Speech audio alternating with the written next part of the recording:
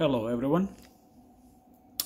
We're looking at the power meter and we're looking at a test that I performed from late Monday night, not late Monday night, but 6 p.m. Monday night till 6 a.m.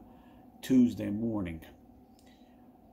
I did pull 10.6 kilowatt hours in 12-hour period and then recharge the battery at 11.1 kilowatt hours. It's fully charged right now. I did a test to see what happens. As you can see, I used 10.5 kilowatt hours in 12-hour period, and that's from 6 p.m. to 6 a.m. as I said. But I think my family is a power hog.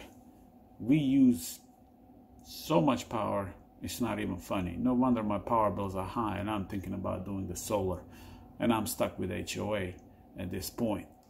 So let's talk about what I found in the last couple of days in doing these tests, the load test, the discharge test overnight, and what are the next step in this endeavor. I ran the dryer test with my battery backup. I wanted a big, heavy, steady load on the system. Now, the dryer draws about 6.5 kilowatt when it's drying. Unfortunately, the wires inside between the distribution box and the inverters is a 4 gauge. At 165 amp draw on a battery pack, or basically about 80 amp draw on each inverter, the wires started heating up. I noticed that only after doing the test the second time. I was busy checking everything else. That's the reason why I added one more wire in between the batteries. However, these short runs never got hot. They never even got warm. However, maybe because these wires up there are longer runs between the distribution panel and the inverters themselves, they're probably getting warm for that reason. Because of that, I upgraded the wires on the BMSs. I added 2 more 4 gauge wires and then 2 more 4 gauge wires from BMS itself to the negative side over in the back. So right now I think that will be sufficient for this Powerwall, and I don't want any problems in the future.